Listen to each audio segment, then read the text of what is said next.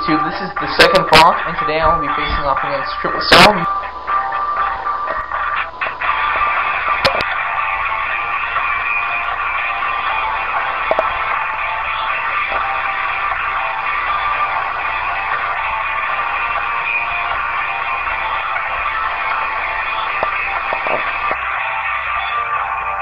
Hello YouTube, this is TheSecondFlock, and this week's theme of the week, set of the week, This week's set of the week is the Prince set.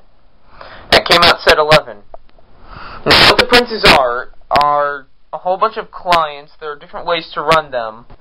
There's an animal type, there's the Naruto way. I am going to do the Princes about Naruto, Guard of the Prince, and Michiru. No effect name, because he's not a ninja.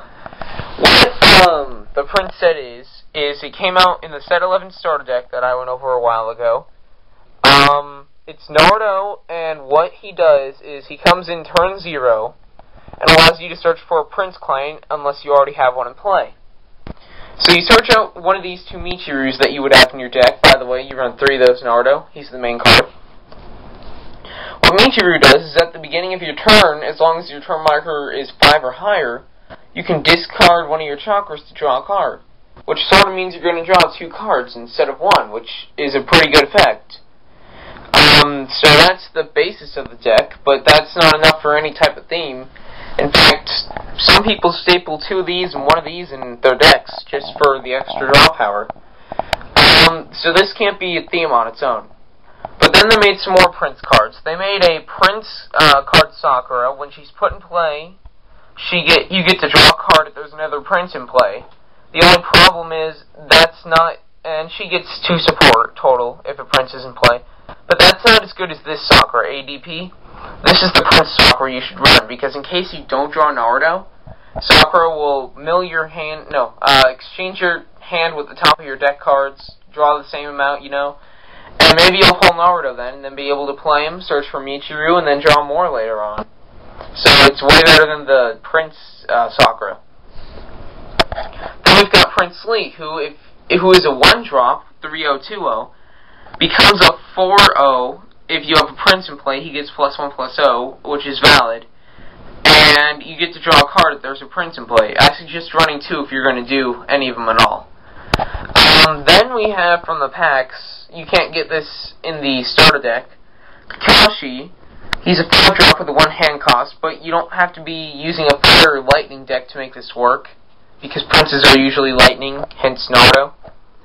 Because, just with Michiru, Kakashi, Naruto, and some other fire cards alone, you're already up to 8. But the point is, when there's a Prince at play, he turns into a 4-drop with 0 hand cost, and you get to draw a card when he's put in play.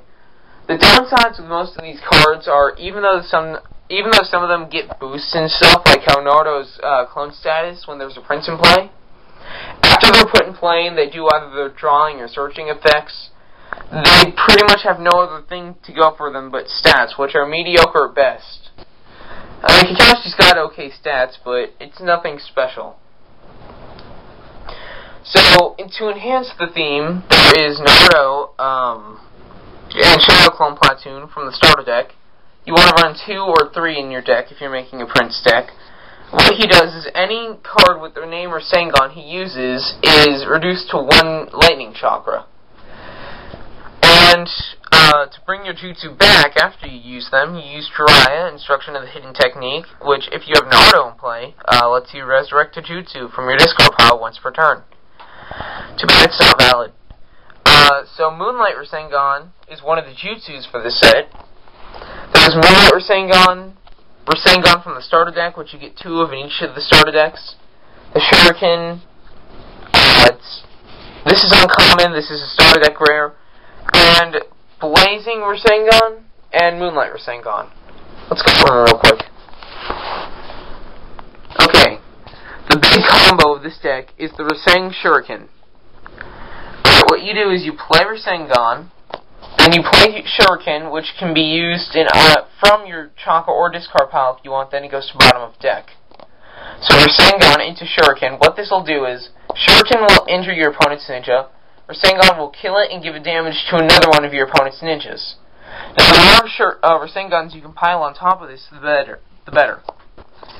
In addition, it's been said that you should probably run 2 in 1, this Rasengan. 2 of the starter deck, 1 of the super from Fateful Reunion. What the Fateful Reunion one does is it's got 3 Hard Lightning Chakra, but of course Naruto and Clone makes it 1. And it targets every ninja battling against the user and gives a damage to it.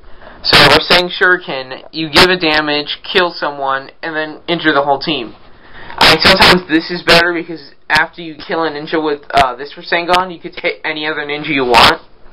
But this Rasengan gives 3 damage total. Well, I guess, if that's how big your opponent's team is.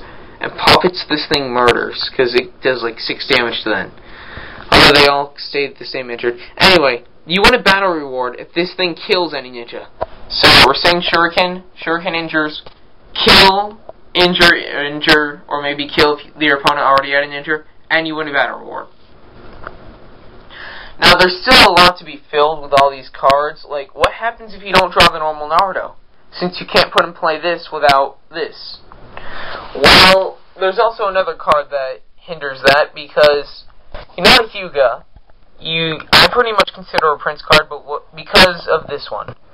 What you do is, you play Strong Spirit, Hinata, which searches for another Hinata in the deck. Then turn 3, you gotta keep her healthy. You growth into this Hinata, which lets you draw another card if Naruto's in play, and then she'll be 4/4.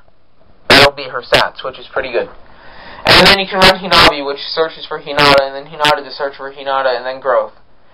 Now, also, some people want to run big Narutos because of their stats, like the OC ninjas with 3-0 and then 6-0 injured, or Tailed Beast form with 6-0, 8-2 injured. Well, that's why the Naruto Uzumaki and Gamma Bunta platoon is here. Not only does he have stats 9-0, 8-0, there's no downside to him. When he's sent out to battle, you can charge the top card of your deck to your chakra, if that's optional though. And, besides having the name Naruto and Gamma Bunta, he's invincible to both ninjas and jutsus that your opponent uses, which makes him pretty valuable. Now, speaking of invincibility, we're going to put in Sasuke, Complete Opening of the Eyes, the other starter deck from set 11, the main card. What better Sasuke besides Cold-Headed, which is a super, is there, because this one you can discard 2 cards in your hand to negate one of your opponent's jutsu. And let's face it, if you're playing Rasengan and then Shuriken, and your opponent gets rid of Naruto, you're pretty much screwed. So, Sasuke, or Gamma Bunta Naruto, who isn't affected, can negate that jutsu and make it all better. Now, again, we still haven't been able to find a card to search for Naruto. Well, they've been starting to make a couple tutors for Naruto I've seen over the series. This one, long-awaited Reunion. Lightning Flare, turn 0, 1 hand cost. Now, this is a pretty bad card. It's good and it's bad. It's more of a sideboard card, because if your opponent has Naruto in play, you get to search your deck for Sasuke, and then you get to put it in play if you meet the entrance cost. If your opponent has Sasuke, you get to search for Naruto. But if they have both in play, you only get to search for one. Now, the problem with this is that it's relying on your opponent to have Sasuke, which is pretty popular, but he won't always have Sasuke in play for you to do that. There is another tutor for Naruto, which I don't own yet. It's called Leaf Squad Organize. You take out the top 5 cards of your deck, and put any Naruto, Choji, Neji, and the Sasuke Retrieval Squad. You put them in your hand, but you gotta meet the rank requirements, which any Naruto meets nowadays. And finally, Moonlight Rasengan. Gives Naruto +7, it's a super. The only super for Princes, which is a good thing. Gives Naruto +7, +0, and if you win a victory or standing victory, you win 2 battle rewards. Blazing Rasengan gives Naruto +8, +0. If you win a victory or OV, you get to tune one of your opponent's ninjas. I'm out of time, so this is TheSecondFlock signing out.